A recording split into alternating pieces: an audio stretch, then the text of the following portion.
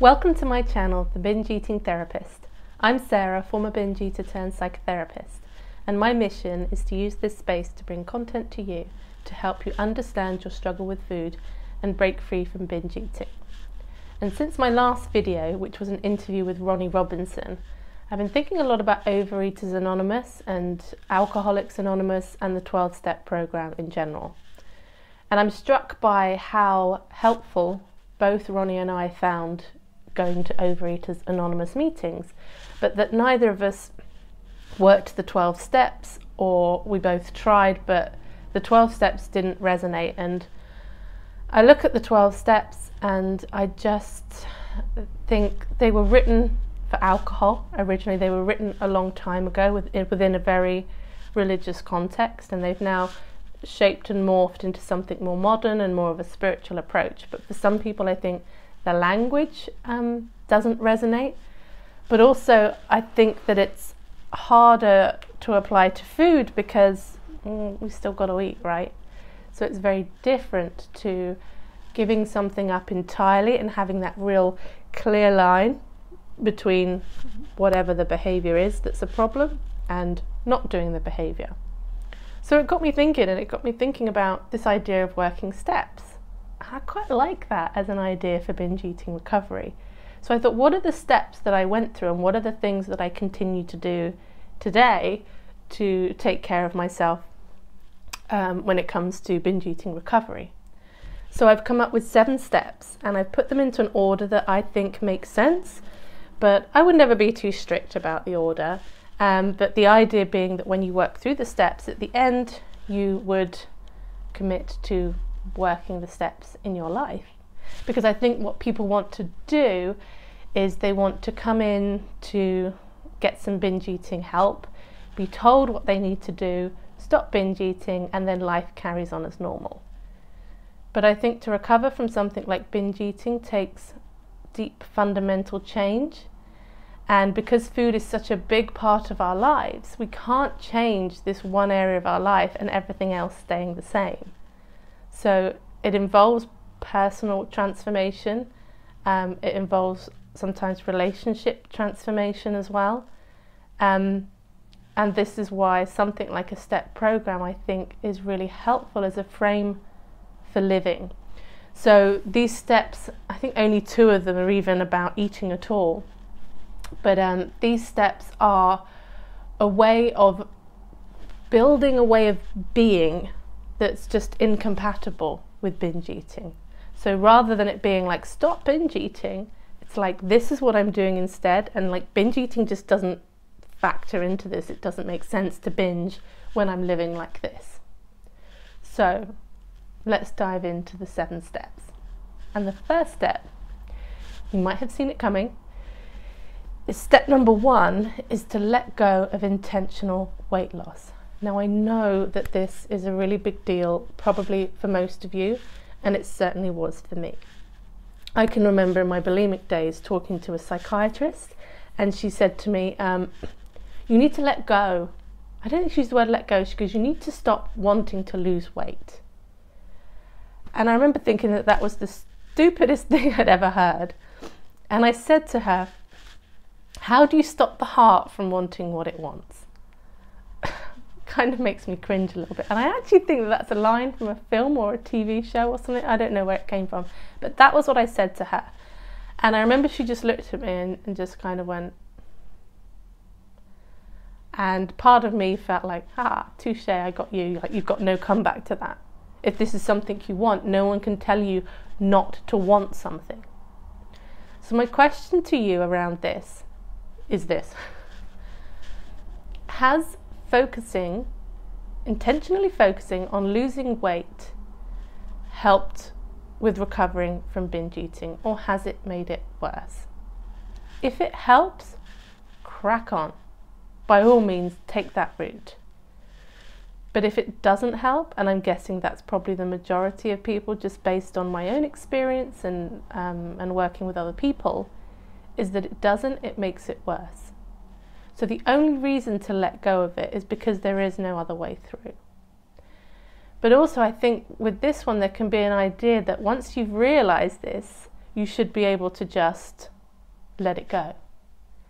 But this stuff's sticky, and if this is something you've struggled with for a long time, and also something that has a lot of emotional meaning and value, and maybe there's pressure from other people around you, or doctors or family or whoever, that this can be a really tricky thing to be like, oh, I'm just supposed to never try and lose weight. So this is what I suggest, that you make it a daily decision. So it would be like, today I'm not focusing on weight loss because I know that it makes things worse when I do. And tomorrow I can make a different decision if I want to. Having that hatch open, that this is always a possibility, I think personally the paradox being it's then easier not to focus on it, knowing that in the future it's possible. It also makes me think of like a lot of people in alcohol recovery or some kind of addiction recovery who will just say, like, just for today I'm not picking up. So that idea, just for today I'm not going to focus on intentionally trying to lose weight. So if throughout the day you're feeling a bit panicky or anxious about how much to eat, or that you think you might have eaten too much, you bring yourself back to this. Like, I thought about this morning and I made a decision that for today I'm not focusing on it. And tomorrow morning I will sit with this and ask myself the question again about what I want to do today. Because even now, you know, for me, thoughts of weight loss will come into my mind from time to time. It does happen. I'm human, and I live in a culture that's telling me that I should be wanting to lose weight, right? This is why I feel like it's a step that needs to be worked as opposed to something you just do once. So step number 2 is to make time for stillness and self-reflection. Now, we live in a world that is full of ways that we can distract ourselves, yet we're still not satisfied. We're human. It's quite hard to find satisfaction as a human when we're chasing it in the wrong places. So many people, they have busy lives, and maybe you've got a lot of people to look after and a stressful job, and the idea of making time for stillness and self-reflection is just not appealing. And in terms of how you can do this, there are many ways. You might think about meditation, sort of journaling, going for a walk, even standing by the window and drinking a cup of tea or coffee whilst gazing at the outside world. But it's about having that intention to watch your own thoughts, watch your own mind.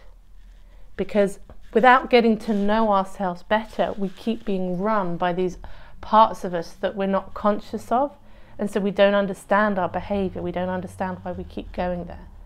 Obviously therapy is a great one for self-reflection, but that's not accessible for everybody. So there's plenty of other ways to do it. And also, once we start developing the capacity to be with ourselves, that desire to escape ourselves can diminish, right? Like that moment that suddenly there's nothing stimulating us, there's nothing to get our attention. So quite often we pick up our phones, we check our phones. What's it like to just sit with that discomfort, to start sitting with yourself? That's the only way we can get to know ourselves. And for some of you, this might be incredibly difficult because you may have a mind that just races and races.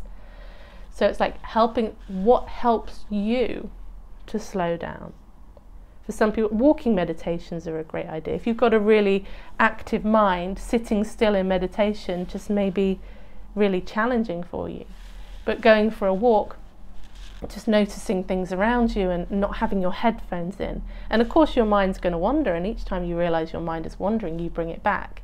This also develops that skill of increasing our attention spans and having some control over where we put our attention. That is one of the most valuable life skills that we can develop, because so often our attention is just being dragged this way by our thoughts and our feelings, and we're sort of running on these programs and these autopilots.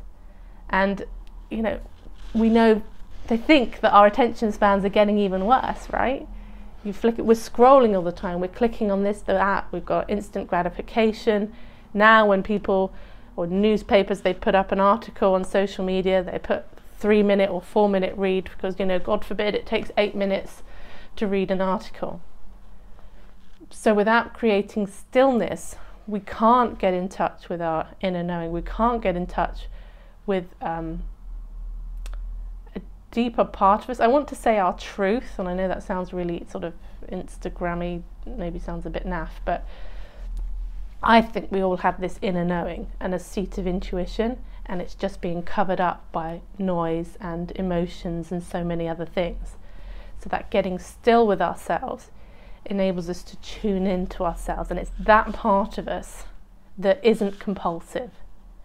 You know, that part of us, that inner knowing that knows what's best for us at a higher level, and that's the part that we want to get in touch with, and we can only do that by making time to spend with ourselves in some form of stillness or reflection. And step number 3 is to separate yourself from your binge urges. That urge to binge is not you. It's an experience that you have. And one thing that's unique to human beings is that we have this capacity to watch ourselves and to notice ourselves. And in that moment of compulsion, when we start binging, it's like part of us just goes offline and we can't understand afterwards where we went, because it feels like we were unconscious that time. So one really helpful way of separating yourself from your binge urges is to give it a name, and to really get to know like what happens for you before a binge. So for some people it's these really clear thoughts of wanting to binge, of arguing with oneself, and for other people it's just like a really strong feeling and their thinking seems to go offline. Like whatever it is, understanding what that is for you and finding a name for it. Because when you find a name for it, you can say, when the experience starts to happen, the thoughts or the feelings come up, you can say, I recognize I am experiencing a binge urge, whatever name you give to it. And I've heard some amazing names from, you know, characters and stories and all sorts of things, something that kind of embodies it, so that when the experience is happening, you can name it. And the moment you name it, you become the namer, not the experience. So if you say, I notice I am experiencing a binge urge, there's two I's in that sentence. There's the I who's noticing and the I who's experiencing the binge urge. So the more we become the noticer and we're able to watch ourselves, and this is why the stillness and self-reflection is so important, the calmer we can stay. And it's easier to stay present because we're engaging that part of ourselves who is capable of perhaps stepping in and making a different choice. Another important reason for separating yourself from the binging is because like we've got to get past this idea that you're somehow defective in some way, that the reason you're struggling with this is because you're not trying hard enough. We have to get past that because that is part of the eating disorder itself. So when we kind of can put it into all the binge eating stuff we can sort of bring together, then we've got the rest of us. This idea that the binge eating disorder is a part of you, and then there's the rest of you. But when the binge eating is really loud and takes over, it feels like it's all of you. And without being able to make that distinction, it's really hard to feel that any other course of action is possible apart from continuing to binge. And I'm conscious that I've taken more time than I thought I was going to over these steps, so I think it might make sense to make this into 2 videos. So I'm going to call this the end of part 1 here, and I will upload part 2 very shortly. See you on part 2.